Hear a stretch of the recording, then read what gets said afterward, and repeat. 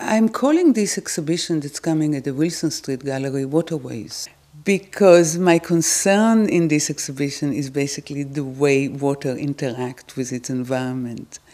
I am very much drawn to the river that I live next to right now. I moved to live in the Hunter Valley, and I'm just across the road. It's not even a road, a path from the river, and I've developed this relationship with this river over the last few years that has really permeated my whole existence. It becomes like I'm got politically involved and aesthetically involved, and I'm depending on this river for my well-being and my inspiration.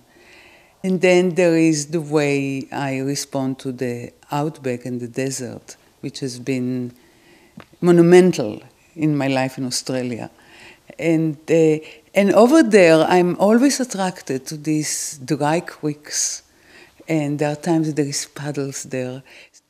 Water is something that really doesn't have a form, doesn't have color.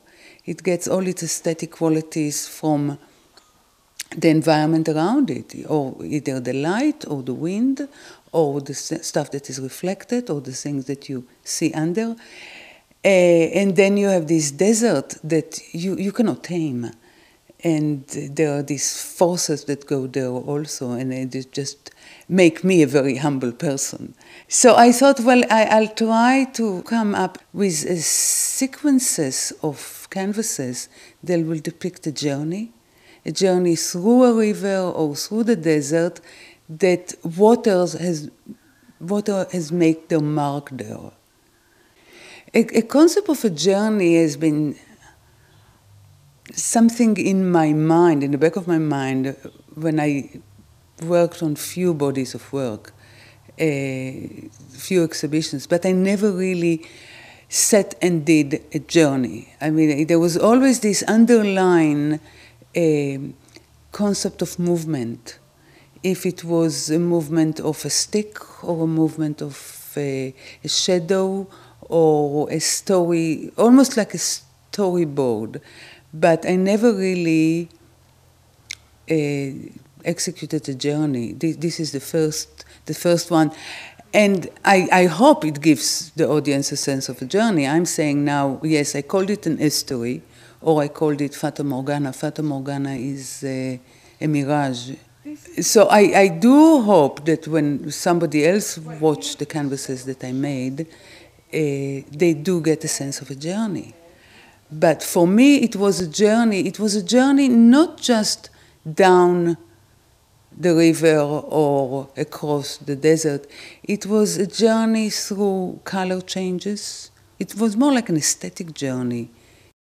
To create the canvases technically was a painful exercise, because first I wanted each canvas to stay by itself, to be an individual canvas, and then I wanted them to relate to the next one.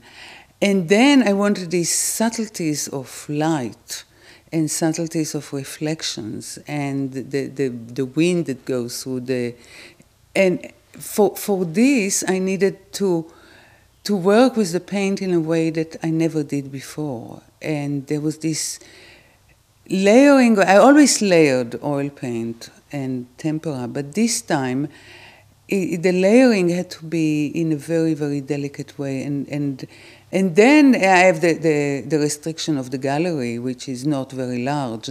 And I thought it would be interesting to go around the corner with the canvases so we can hang them in such a way that you have to face one way for 4 canvases, and then another 4 canvases you face the other way. So you do get the sense of a journey, and you'll have to go across a corner back and forth to get the sense of this painting.